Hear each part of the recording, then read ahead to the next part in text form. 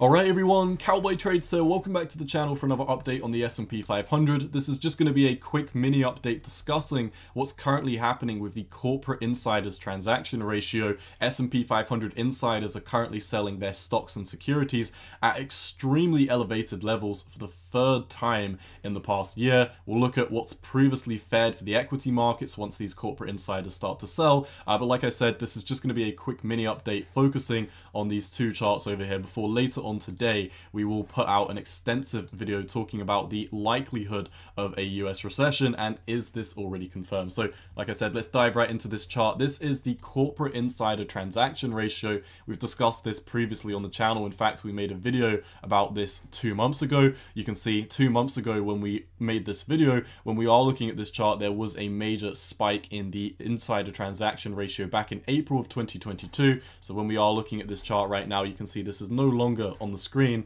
but we have marked this with these vertical lines showing you whenever these vertical lines appear, this is when corporate insiders are selling their stocks in the equity markets. So why is this important and why would we track this? Well, first of all, we need to know what the insider transaction ratio is. This shows us when corporate insiders are selling their stocks or securities. So what is a corporate insider? This is either an officer, a director, or an owner of a company, and with this, they have to report whenever they are buying or selling their stocks and securities. For example, if you are the owner of Apple, if you're a director of Apple, or if you're an officer at Apple, and let's say, for example, we're coming into a equity market earnings season, let's say that a lot of the people in the markets are expecting your Apple stock to go up in price because they're expecting you to have a positive earnings season. So people start buying up Apple stock in anticipation that you're going to have a positive earnings season, but you may be a corporate insider, you may have information on the sales of the company that have already been disclosed to yourself, and you may be looking at the markets rallying at this moment in time, people buying up their favorite SP 500 shares, expecting for a positive earnings season to come, but as you have inside information, you may know that you're actually going to have a negative EPS, that's earnings per share. So for example, the markets may think that you're going to have a bullish earnings season and they might push the price of your stock up because of that, but as an insider, you know otherwise. You know that maybe you're going to have a bearish earnings per share, and subsequently you might sell your shares into the open market before we do have that earnings season. This is why we have charts like this, the insider transaction ratio, because corporate insiders have to disclose whenever they are buying or selling their own stocks or securities. This is why it's called the insider transaction ratio. They have insider information on what is happening within their own stocks. So when we look at this chart, like we discussed, there was a spike back in April of 2022.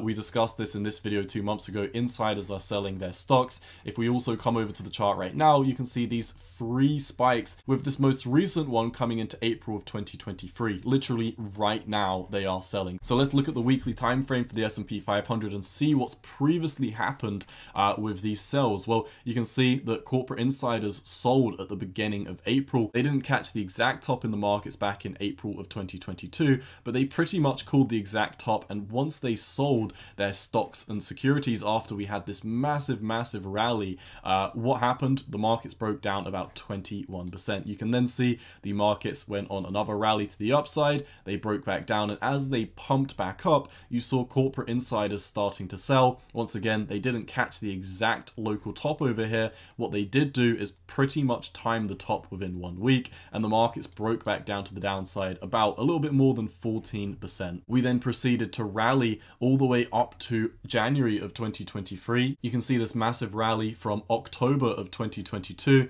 all the way up to late January of 2023, and they beautifully timed the exact top in the markets. You can see they absolutely sold into this late January. If we are looking at this chart right here, you can once again see late January, they pretty much sold the exact top, and the markets continued to break down about another 9% since then. Now, if we are looking, putting a horizontal ray over the last time the insiders were starting to sell, you can see that we are still putting in lower highs from that peak in early January, and corporate insiders have taken it upon themselves to start heavily heavily selling into the markets at this moment in time. So do corporate insiders know something we don't? Do they know a little bit more information about the next FOMC meeting? Do they have insider information on what's going to be happening with the Fed? Or are they just looking at their own balance sheets? Are they looking at their own stocks? Are they looking at their own earnings before we have that earnings season finish? And are they saying, hey, you know, we're probably going to start breaking back down to the downside? We don't know exactly why they are selling.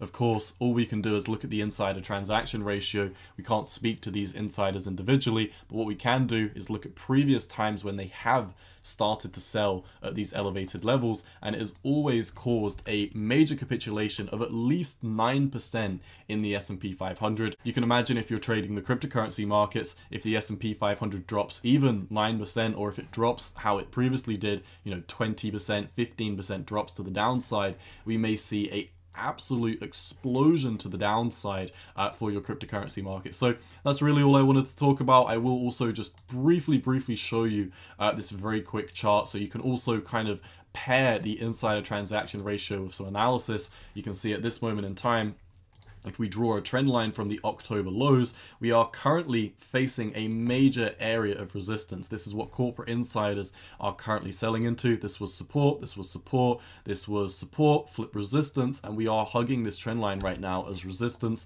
If we come over to this chart over here, we've been tracking this 5-wave symmetrical triangle for our Elliott wave theory chart. You can see we had a bearish 5-wave into a B, C, D, E. This is a 5-wave asymmetrical triangle. And in a falling market, as you can clearly see, we had a bearish 5-wave into this 5-wave asymmetrical triangle. This is typically a continuation pattern, which would be predicting now we're at this major area of resistance that we should start breaking back down to the downside. And you can also see this major spike right here on wave C.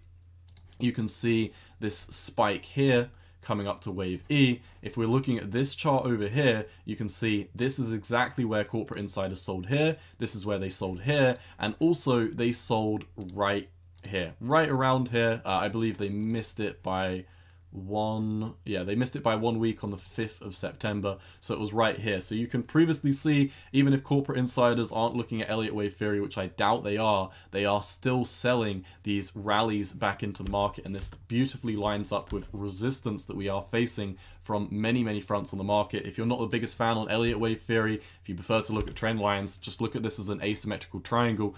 We are running into resistance right here, and from the uptrending line of support that we have quite recently lost, you are also running into resistance here. So like I said, that's all I've got. Just wanted to give a quick update. The corporate insider transaction ratio has not failed us so far, and yeah, it's not looking too good right now as insiders are selling their stocks and securities. That's all I've got for you for this video, my friends. As always, if you do enjoy my content, let me know down below by leaving a like and a comment. Share the videos with your friends. If you want to further support the channel, feel free to click the join button and become a member today. If you want to follow me over on Twitter, make sure to head over to @618_cowboy. But I'll leave it here. It's been your boy Cowboy Trades. I'm out. Peace.